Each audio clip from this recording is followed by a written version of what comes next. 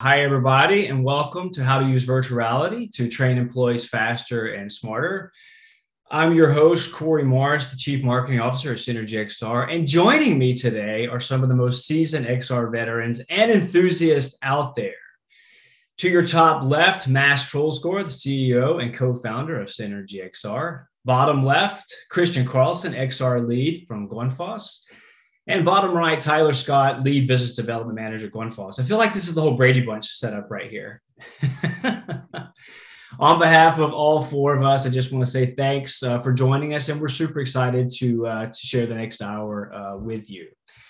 So here's the thing. We're here today to talk about virtual reality and how it can be a better, more effective way to train, onboard, and upskill your employees. And I suspect that many of you out there have these complex, these really sophisticated services and products that require maybe a more visual, immersive storytelling in order for employees and maybe even your customers to fully understand what it is you do and maybe even why you do it. And that's certainly been the case for Grundfos, who, if you don't know, they are the world's largest producer, manufacturer of industrial pumps. And if we're talking about some sophisticated products here, large products, Grundfos is a great example. And that's exactly why we've asked them to join us today to share how they're using virtual reality, actually a whole bunch of different extended realities, to accelerate their training. So before we get started, there's a bit of housekeeping. First of all, we want to make this as interactive as possible. So feel free to use the Q&A function down at the bottom of your screen to ask questions anytime during the webinar, and we'll do our best to try to get to them. There'll also be time at the end of the webinar to ask questions. And if it's a good question, ladies and gentlemen, we'll bring you on live to ask it to our panelists. Also, don't hesitate to use the chat function to share with us, but also to share with one another. We want this to be a community affair. In fact, why don't we try that right now? I would love to hear where people are joining in from today. So if you want to drop that into the chat function right now, that'd be great. I think that's it. So why don't we go ahead and dig in? It brings me great pleasure to announce our first speaker. He is the CEO and co-founder and partner of SynergyXR, Mr. Mass Trollscore. Mass, I'm going to hand things over to you now. Thank you very much. My name is Mass Trollscore, and I've been with the company for quite a while. And I've been looking forward to this talk today. We actually also did it in Silicon Valley a couple of months ago, me and Christian and Tyler. It's good to be back and together with these two guys and having a more in-depth talk than we had the last time. So I'm really looking forward to this. Yeah, you guys did this exact same talk at the AWE conference in Santa Clara back in November, right? Almost. Yeah. This is an extended one, but yeah. Right. Yeah. Great. Do you want me to prompt the deck for you? Yeah. So if you start the deck, then if you run the deck, then I'll just say next slide, and then we will sure go through it. Just real quick, just so you guys know, we have a ton of people from Denmark, no surprise. We have people from Madrid, Spain. We have people all the way from Portland, Oregon. All right, John Roginski, I'm butchering your last name, apologize for that. But if you're here from Portland, Oregon, that is really early for you. Thank you for taking the very early time to join us. We are in Norway. We'll see where else we are. We're in Germany. Wow, that's great. Happy to see such a global representation today. That's wonderful.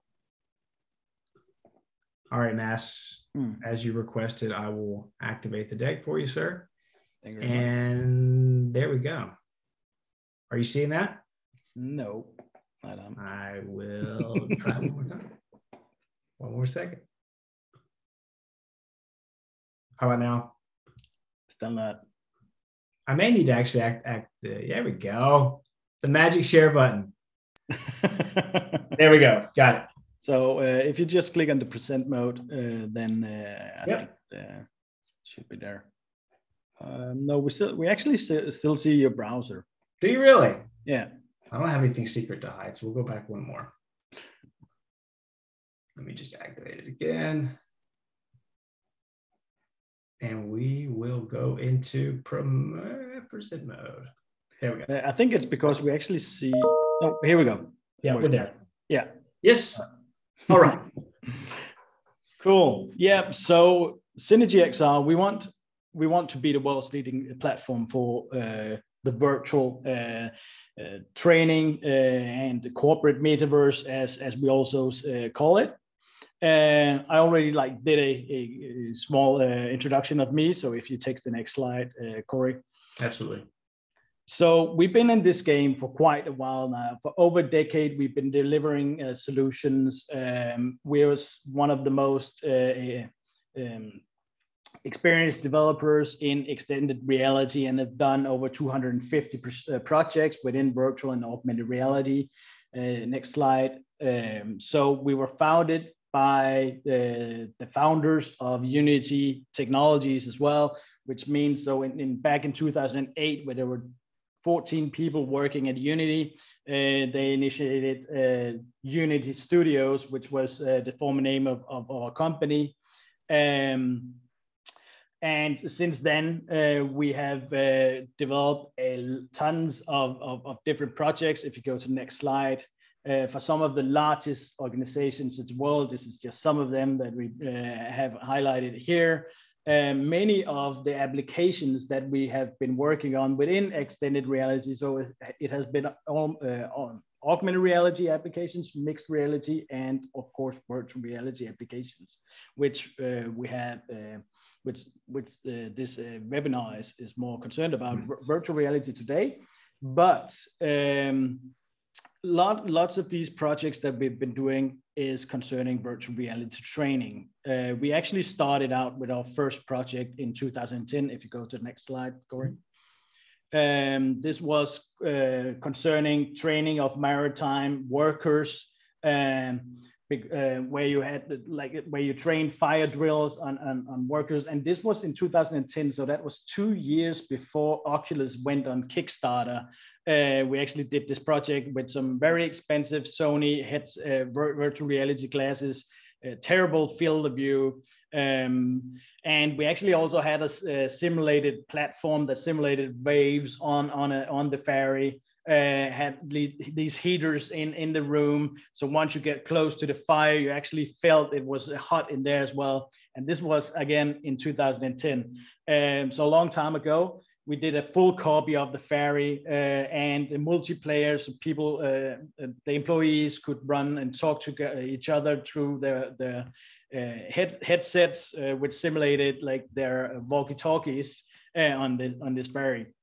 If you go to the next slide, then another project we've done is for GKN. This is just some highlights that I'm doing just to tell you the different ways of utilizing virtual reality in training. So this was more like an onboarding project, which was actually also used in marketing, but for new employees, they were introduced to GKN Aerospace, what they do, all the components. So all the component, they have like components in 90% of all airplanes that's flying around the Earth. So they also had like a simulation of data, which you can see in the bottom left area, where you see this globe. It's kind of hard to see in this big picture, but you can see all these different airplanes just in 24 hours, you know, where GKN's parts was flying from and to with the different airplanes that was going up and down just within 24 hours. In the experience, you can also assemble a jet motor and turn it on. You can fire off a rocket and stuff like that. So quite a very cool introduction to a very cool company in full virtual reality. If you go to the next slide. Sure. Then also offshore training of employees. We work with Maersk Oil and Total on building a training platform for both training gas leaks, fire drills, also to get to know the platform, where is all the safety equipment in the platform before people actually went there. So they already knew exactly where things were and where they were going to sleep and what would happen. Actually, also when they arrived to the platform, a safety route out of the helicopter and down to the platform as well, is also being trained in virtual reality training. So these are some of the custom projects that we've done over the years of virtual reality training. Just a brief introduction to what we do and what we've done in virtual reality training. So I'll hand it over to Christian and Tyler. All right, thank you, Mats. Hi, everyone. Fantastic being here. Have really been looking forward to this. So, as said, my name is Christian. I work with XR in Grundfos. I've been with Grundfos since 2013. Before then, a lifetime in IBM. I'll be presenting one of our cases and some of the things that we do around XR. And then I have my colleague Tyler Scott, or Ty, with me. Ty, can you say hello? Yeah, absolutely. Thanks so much for allowing me to join in on the conversation here. So I've been with Grundfos for 15 years now, started in sales or engineering and then went into sales. And then in the last year, I've been in charge of our competence development and knowledge transfer within the Grundfos industry corporation. So again, thanks for being here and looking forward for any questions you guys may have. Excellent. Thank you, Ty. So before we go into some more details around VR and training, etc., let's just very quickly look at who Grundfos is. So, Corey, if you could just jump to the next slide. Sure. So Grundfos is a Danish company, 17 years old. I'm not going to go into all the details about everything that we do, but as Ty said, we're working in the industry area, but we also work in water utility, commercial buildings, and of course, domestic buildings like my house that I'm sitting in. Looking back, yeah, so here's the pig. This is the first product that was created, and was a water pump for wells. And now 70 years later, if you go to the next one, Corey, we are, I guess that we could say we're spitting out 18 million products a year. It's a 19,000 people company in many parts of the world. We do everything from these smaller, in this case, a circulator pump, to the biggest pumps that you would have in, I don't know, pushing the water up to the top of Empire State Building or in industries, etc. A little small fact is that 10% of the electricity energy consumption in the world is actually going today to pumps. It's an estimate, but it just says something about how many pumps there are out there and how important that is, for instance, on the climate and the CO2 levels, etc. So there's a lot of focus from Grundfos, of course, into the whole climate action and the UN 13 goals around that, but also around the 6, which is clean water and sanitation to everyone in the world. So from being just a pump manufacturer, we're doing a lot of work into systems, applications, etc., to support these UN goals. But we'll soon come back to the case that we're going to go through. So over to you again, Mats. Thank you very much, Christian. So I'm going to take you back to actually 2017, because after working a lot with these technologies, also creating a lot with Grundfos as well, a whole training platform for these guys as well, like very custom built, where you can actually have workstations doing every single movement, how to assemble a pump, how to operate a large press and stuff like that. Then companies like Grundfos and many other companies starting to approach us with a common need in totally different industries, but they were seeking a need for being able to make changes to the applications themselves.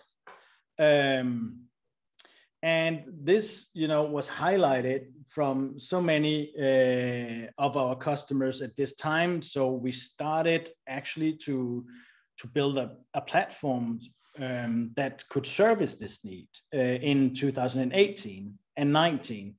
But we can actually compare the situation to the early zeros. So if you go to the next slide, Corey.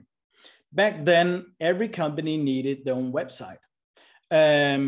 And they went to the web agencies to get them to build a website for them. If then they just wanted to change a picture or a video or make a new underpage on the website, they had to go back to the web agency and make them build it for them.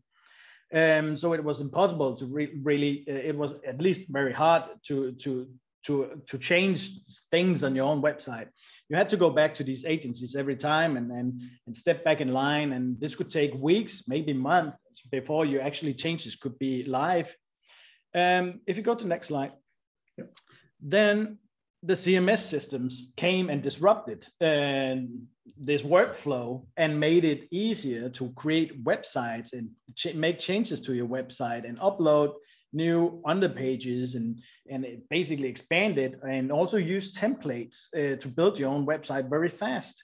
So this is WordPress, Joomla, Wix, Umbraco, all these different CMS tools that came along.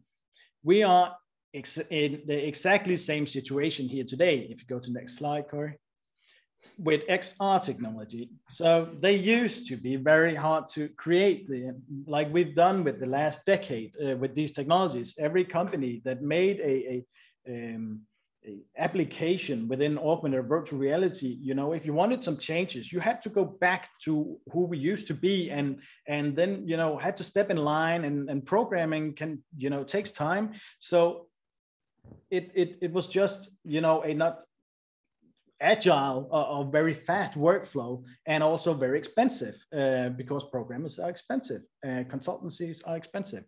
So that's also one of the reasons why we really started building this platform. If you go to the next slide.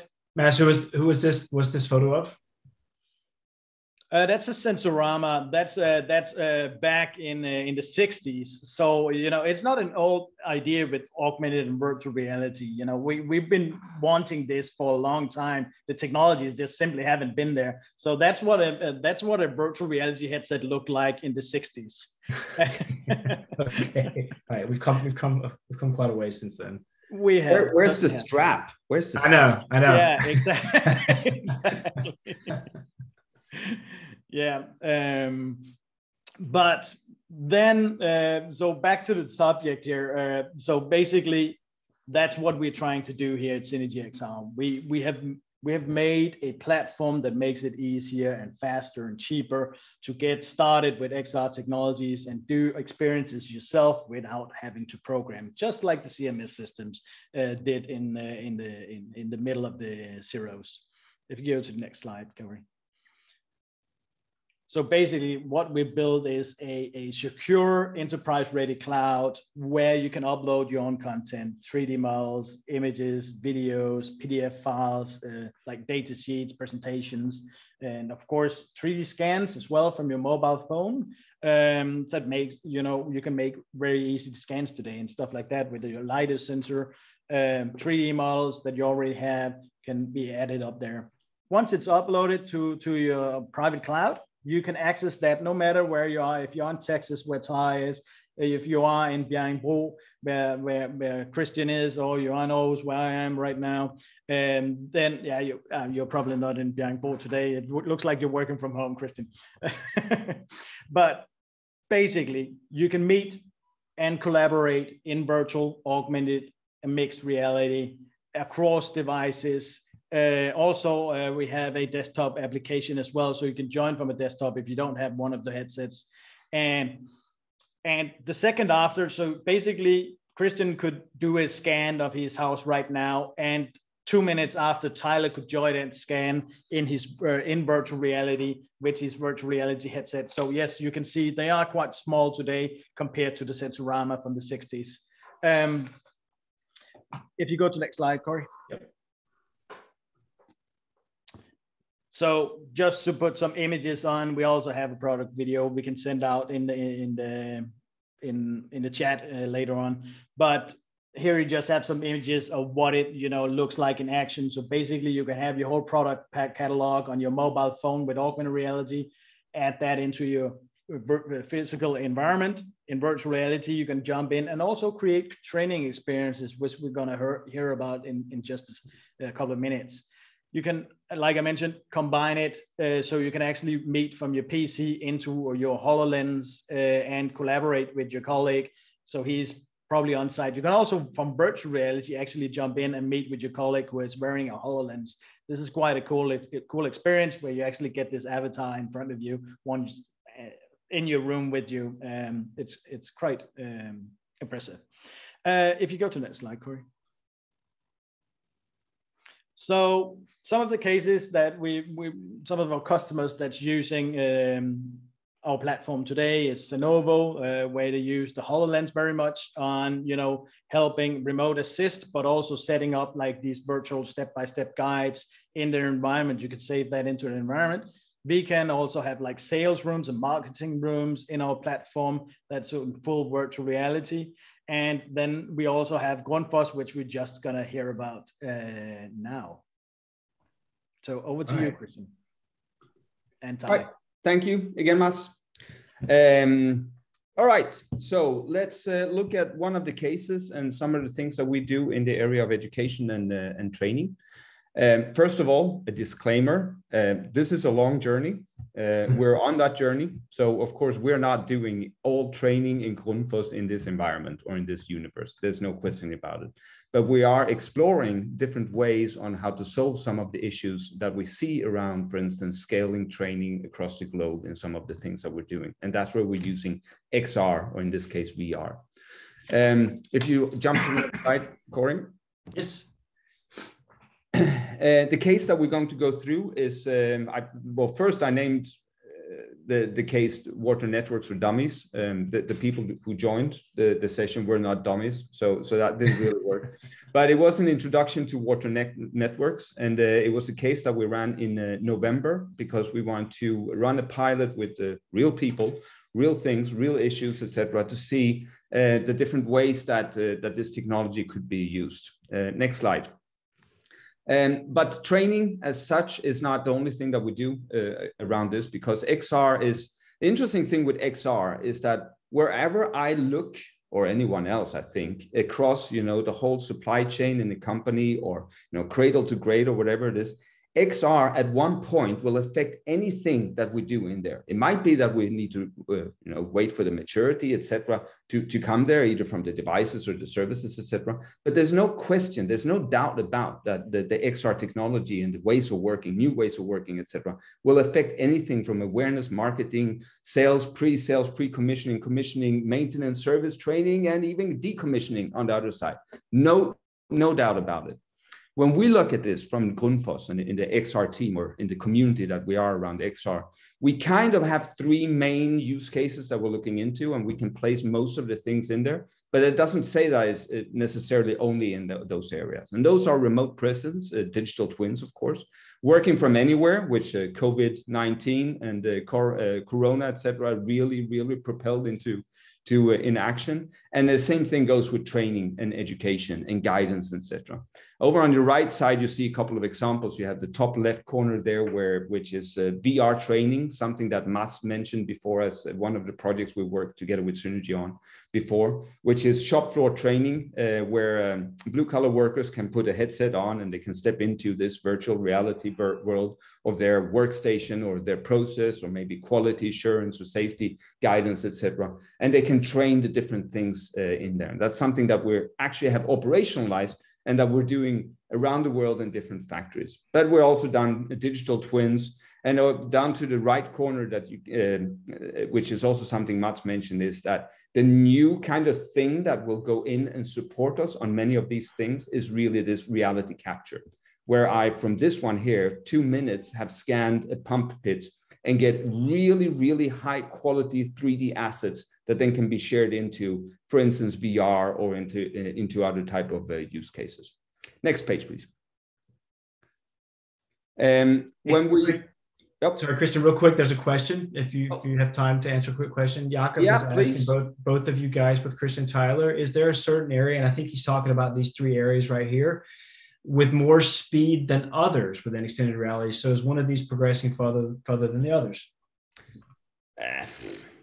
Yeah, I would say it really depends on, it depends on the use cases and how well defined they are, but it also depends on kind of like the energy from those who have seen the light that can drive it forward, because it is still in many cases unmature markets and technology, and not unmature, but it's still something that needs to be adopted into an organization. So there's also a lot of having people believe in it and then run with it. And I would say that from last year, we have seen a lot of traction and good energy, specifically on the thoughts around classroom training, etc. Because there's you have this notion of, so I kind of jump ahead in my presentation here. You have this perspective. We need to do, for instance, a lot of customer centricity. We need to have customer centricity in the company, and that's great, but we can't bring 19,000 people out to a customer. But with this, we can at least bring 19,000 or make it possible for 19,000 to come out to a customer location and actually have a conversation in a multi-universe around this. So I think there's a lot of different things that plays in on this. And that's why Classroom right now is one of the big ones. Great. Okay. All right. Remove the Q&A from my screen. So yeah. Okay. So So XR, I said, we're still early in the game here and everything like that, but we kind of followed some dogma rules. And why I take them up is just because there's some things that we can structure very much. And then there are other things that we have this emerging technology and ways of working that you just need to try, right? So speed before excellence is one of the things that we worked a lot about. And it's not because we're not saying that we don't want to do excellence, but we just need to have the speed. The other one, explore and experience. If you have tried VR 5 years ago on a little cardboard box, etc., you don't know what VR is anymore because you need to try what's possible right now. That's the experience that you need to see. And the other one is, of course, this whole reuse. We don't want to build something that just covers one little use case over here. We want to do things that can work across the board. And that's just some of the dogma rules we've followed. Next one, please. So when it comes to training, where do we come from? I mentioned shop floor on the left side here. This is one of these mobile VR stations that we're now setting up on shop floors around the world, where blue-collar workers can go in and train. On the right side, I mentioned COVID and Corona and what that did. When Corona hit in Denmark, after I think it was 3 or 4 weeks, we had built the first concept together with SynergyXR and their platform to actually do VIP customer meetings in VR. So we sent out headsets to customers, and then we invited them in, their municipality customers, looking at different pit solutions for wastewater and all those different things. And fantastic response on that. And it's kind of that we're piggybacking from. And the picture here with Niklas sitting there with his headset on is more of a fun note that he's a sales specialist doing a customer meeting with Swedish municipality customers in VR on his boat on the west coast of Sweden. I mean, it says a lot about him, says a lot about the technology, also says a lot about the internet connection in Sweden, of course, that he can do that. Next page, please. So why is this interesting? This kind of, and we've named it classroom, but I mean, there's a lot of, it's a training, guidance, education, etc. But let's stick with the classroom kind of feel around this. And first of all, there's been a lot of training freeze, not only, due to Corona, but due to other reasons as well, because it's hard to get the experts to fly in and do physical training or whatever it might be. And we're also moving more and more towards applications and networks. So it's not just the product you need to train on. You need to understand the system. You need to understand, how things are, hanging together in an application, etc. The other one is, of course, reduced and restricted travel due to Corona, but also because of CO2 and cost reductions or what might be. And that whole increased remote presence is just needed because you still need to be out there and understand or service or do things. And then, of course, the evolution of training, PowerPoints and Teams, in this case, Zoom, etc. I do actually look a bit younger on Zoom than I usually do on Teams. Maybe we should do a little switch. I don't know. It's the filter. I added a filter. Right. So evolution of training and PowerPoints. If you go to the next page, I'm not saying this is wrong, what you see here now, but it's a classical training package in a PowerPoint, 54 pages or whatever it is, 60 or something like that. And again, it's not wrong, but it's just, it's massive. And you need to sit through it, and who can remember what was said on page 13? I'm not saying that you will remember what I said on minute 13, but there is just something else that can go into how you captivate people and how you train their brain and all those different things. Next page, please.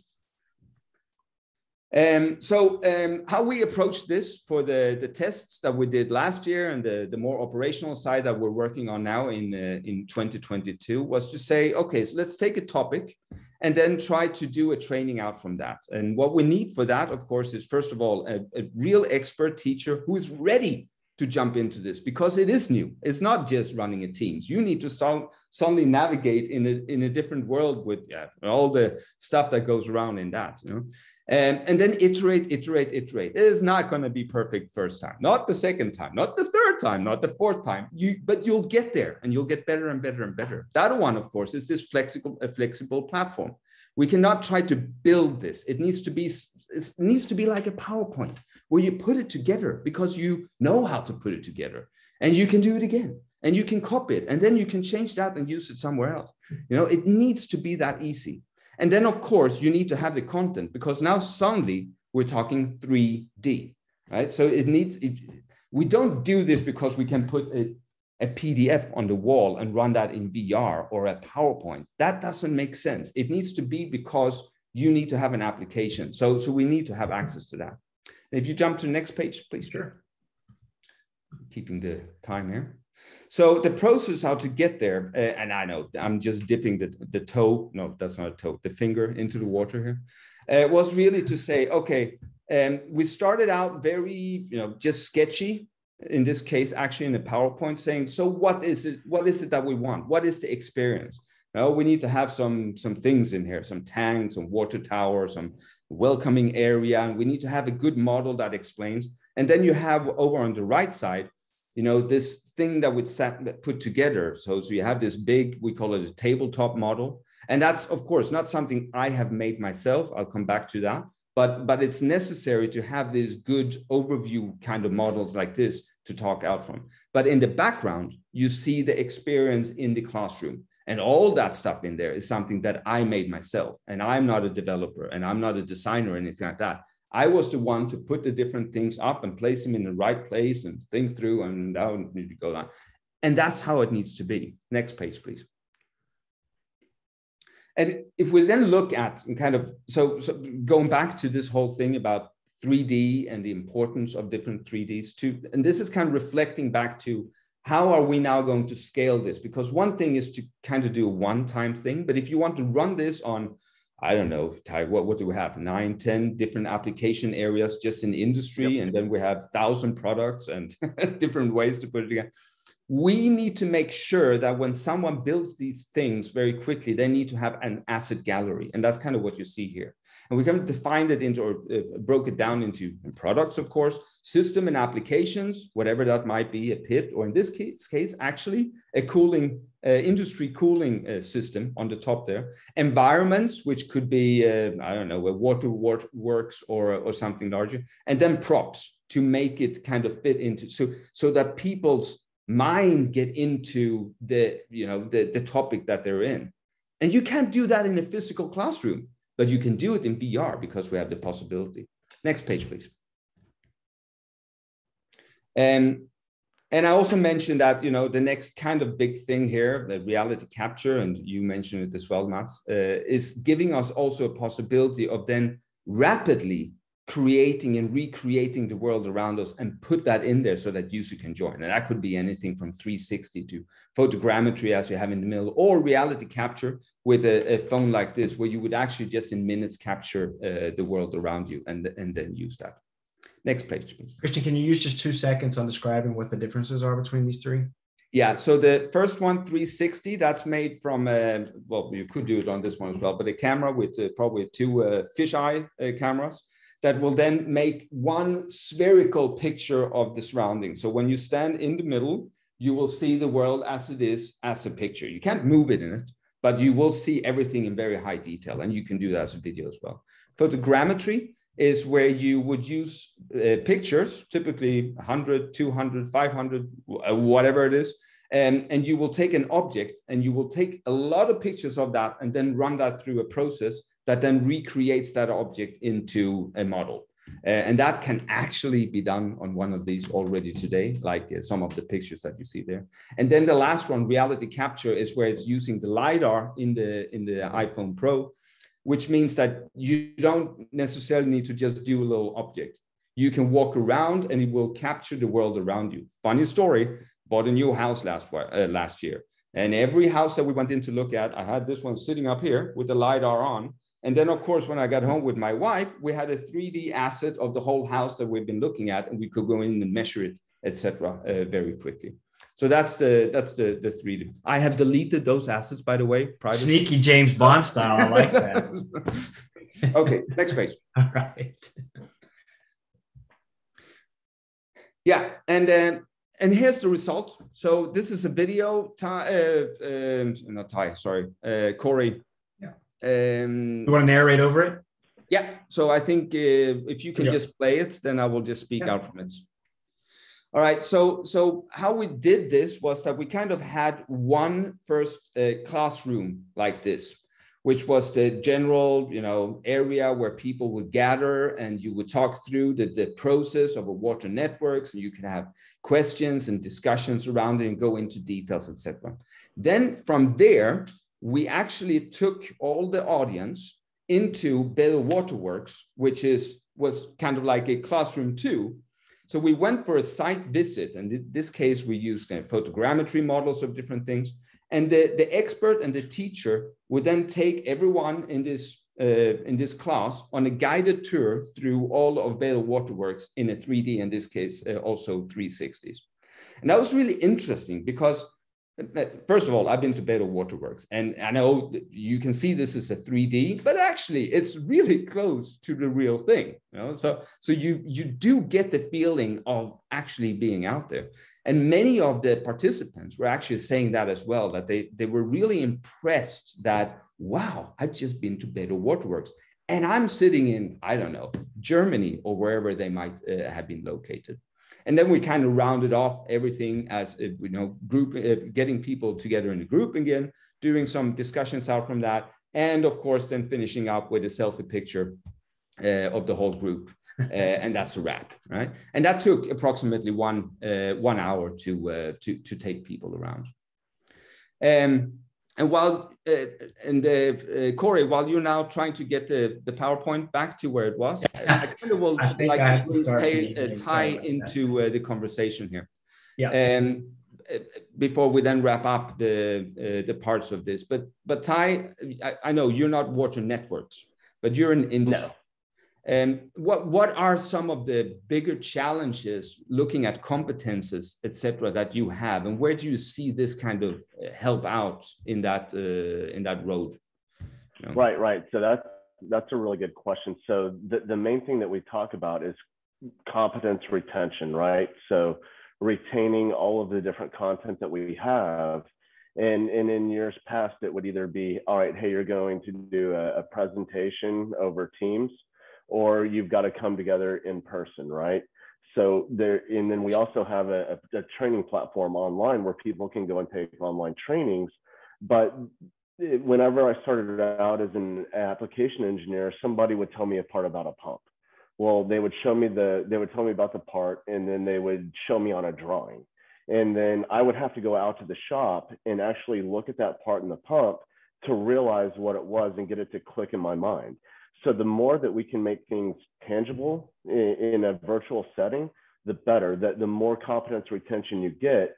And on top of that, we're going away from just being a pump supplier, right? Now we're going to be assets to the application, to the entire system. So to do that, you have to see, like on the tabletop here, where you have this entire water network. All of our engineers in sales associates, they have to be able to see the entire system and how one part affects another part. And there's no better way to do that than in person or in a virtual setting. It's very, very difficult to do over a computer. So that's the whole goal on this thing, is to create that learning journey. And the virtual reality part is a part of that learning journey, right? So we start with online classes, and then we go to virtual reality, and then we finish that up with in-person training. And the more that we dive into this, the more that we see virtual realities playing a bigger role, and is going to expand into more and more things because of its versatility. There's so much you can do with this that you can't do over Teams or in some parts in person. It's just logistically impossible. And that doesn't even begin to talk about the cost savings that's associated with this. So the one downside to it is we're in its infancy, right? Or maybe not a downside, but an opportunity. So the more we get other people to buy in and we can start to scale this, the better off we're going to be going forward. Does that help explain it? Very good. Thank you so much. Absolutely. Yeah. Absolutely.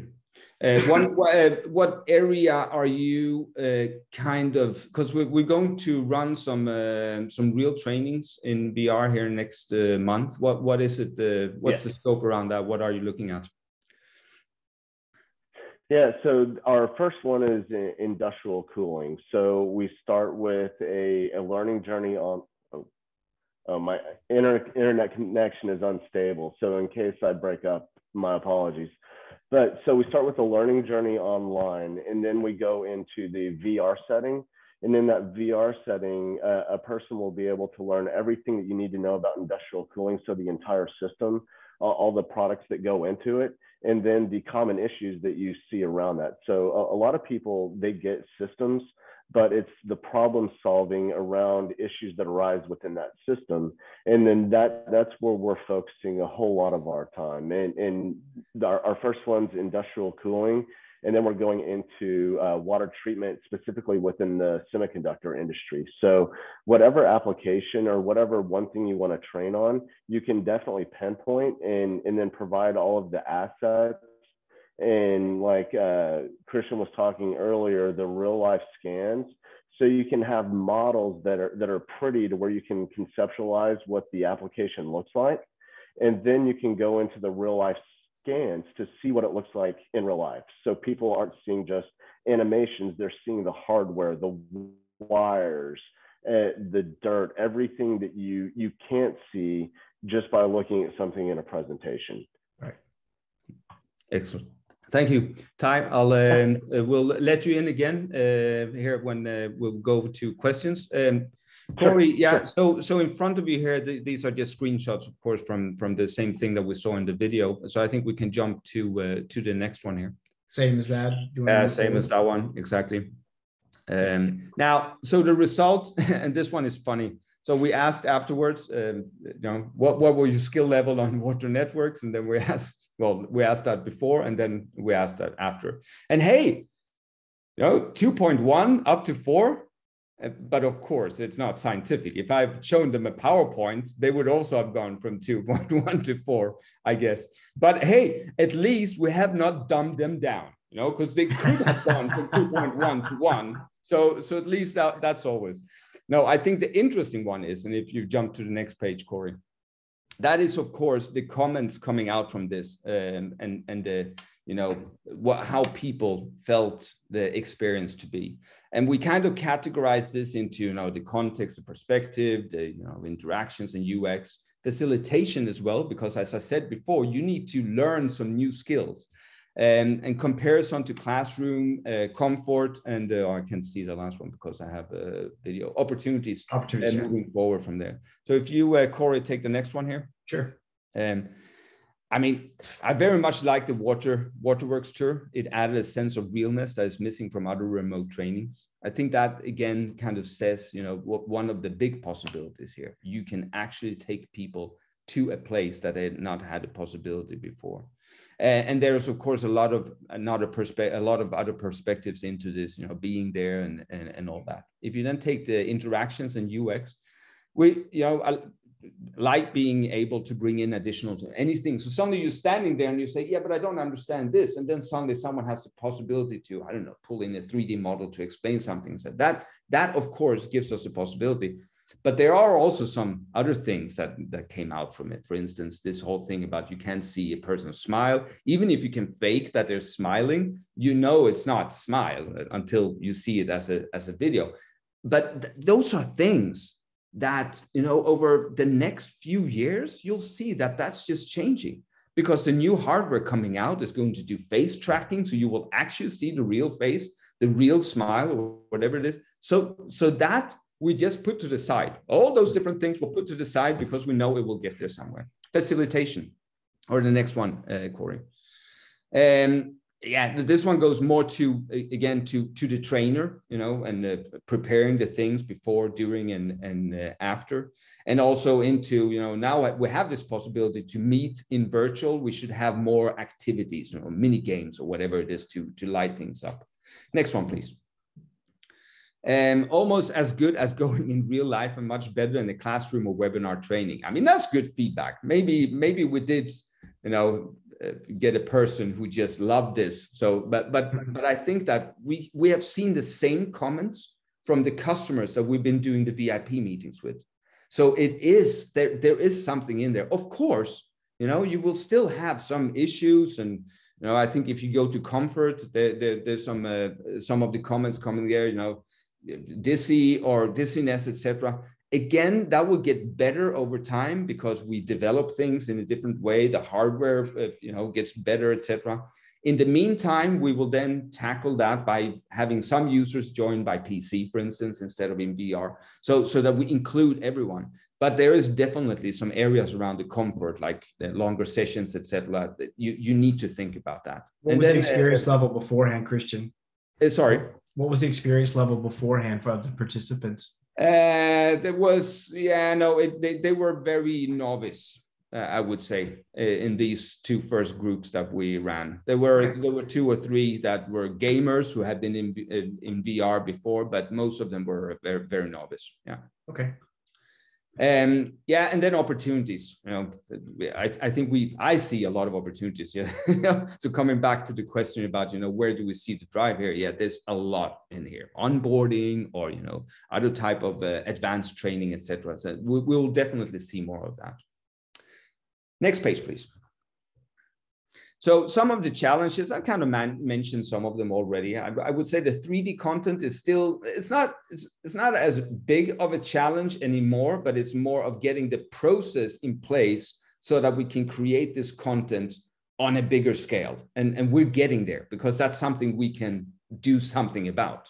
But that's where a lot of the work is being done right now. And if you take the Better Waterworks, the big model that we had there, I know that one took time to create, but you can again say, but you know, if you want to have 19,000 to visit it compared to, you know, spending some time on that model one time and then reusing it, then the cost for that is nothing compared to the value you can get out from it. Otherwise, I would say culture maturity, adoption, you know, getting people over the chasm. We have captured some real good people here, but we have another 80% or 90% of the population internally in Grundfos that we need to onboard into this. That's, of course, going to be a longer journey. But that's how it is with any new tech and any new ways of working. So it's not new in that sense, and we'll get there. We'll definitely get there. And this is the cool new tech. This is not, you know, a new computer with a new color. No, this is VR. So this is the cool stuff. All right, next page, please. Yeah, and that's kind of like, thank you again from the team at Better Waterworks. As I said in the start, we're in the early phases because we've been doing this for some years. But I, you know, here in 2022, that's where we were really going to start looking at the whole scaling part of it. I have a colleague, Søren Stein-Nielsen, if anyone is interested in speaking to someone in Grundfos who is really skilled in VR training, etc., and who is looking at this whole project around how we can scale this into the industries and the divisions, etc., then he's the man or the guy to go to. And there's other people in the team working on it as well. But I think that's it for me right now. I don't know, Ty, if you have anything else to add to this, or if we are going over to Q&A, Corey. I see there's been some questions here. There have been some questions, and I think one of them that we'll start with this one. I think this was a fairly straightforward question. Is we have an anonymous attendee who's asking, how has the experience with number of participants been? And I know that you guys are just getting started. It's still early days. The question goes on to say, I guess classroom training versus designer development meetings kind of, you know, requires different demands. Do you guys have any thoughts on that? Maybe also you too, Mass. Do you want to start, Mads, or should I? There was a fallout here for me. Can you repeat? So the question is basically when we're talking about the number of participants based upon the particular use case, for example, classroom training where it's still maybe, less interactive, or it's maybe one instructor teaching a large group of people versus more design developer meetings where it's a little bit more interactive. Do you guys have any thoughts on that? Well, we would recommend up to 20, also because there's due actually to the hardware limitations. You can do more if you shut down something like spatial audio and stuff like that in there. But if it should be an interactive session where people is participating and maybe also drawing and coming with questions and stuff like that, then we would not recommend more than like 15 or 20, maximum 25 people. Also because it's simply the hardware, once you have like these, even though it's it can actually do a lot, as you can see, it's drawing, you can be in a full system like the build of waterworks that we see behind in this picture. You can have a lot of content in there, but still it has some limitations if you compare it to a large PC that's running separate graphic cards and GPU that where you do maybe CAD drawings on and stuff like that. So there is still limitations in the hardware on how much you can push through these headsets. So and of course, the more people you actually add in there, the more it demands from your bandwidth. The more it demands on your headset, basically. So that's where we are right now with the interaction sessions. Of course, it's possible to do where there's not so much interaction, where you actually do presentations. Then you can go up a lot larger scale. Great. Yeah. Can I add on to that for Please a second? Please do. Yeah, a lot of it depends on the type of curriculum that you put together. So if it's really highly intensive with a lot of feedback and interaction, like you're going and changing valves, or you're looking at instrument displays, then you want to have a lower number. But if you're simply presenting like Mads was saying, then that number can increase. So it really depends on the outcome that you want for that specific training session. And then also how long it is too. Like it just all flows together nicely with the lower number of people that you have based on the amount of interactions that you have. Designing your training, you need to think about an outcome. So what I've done whenever I started looking at the training session is start with the end in mind, and then work your way back from there. And then you'll start thinking about how many people that you'll get involved and how many people will be quiet and that sort of thing. So that's the way that I've done it in the past. Ty, have you guys found a sweet spot in terms of length, in terms of time? Yeah. So 1 to 2 hours, and then you have to take a break for 20, 30 minutes. And then from there you can come back. So the most we'll go is like half a day, and there will be several breaks every hour. There'll be consider and keep in mind is people that aren't used to using VR on a consistent basis, they get tired of having that on their face. Sure. So you've got to schedule those breaks in. Yeah, they're still kind of heavy, and it's your head kind of has to get used to having something like that. But I think as wearables increase and they become lighter, then we won't have to deal with that issue. Pretty soon, the glasses that we're seeing Christian wearing will be our VR glasses in the not so distant future. There's another question real quick from Dennis. It's a really good question, and it's really about restrictions are lifting, travels opening up a little bit, and training and in-person meetings are becoming the normal again. So moving forward, and this is to all of you, let me just ask it like this: where will we see distinctions between the need for in-person meetings versus, for example, VR meetings? Is there a clear line? I don't think there's a clear line right now, because we are so used to in-person meeting, and we're trying to understand how virtual meetings will, work. So that's what we really are. That's what we're exploring. As I said, iterate, and we're trying to figure that out. In terms of the question about restrictions, lift travel, etc. I think that there's been changes already to society in the way that we work because of the last 2 years that we've had.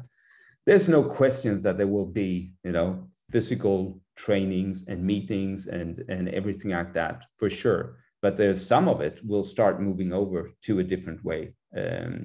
And whether that will then be 10% or 30% or whatever it is, we don't really know yet. I don't think that, before Corona, even some of the product training was actually kind of put on ice.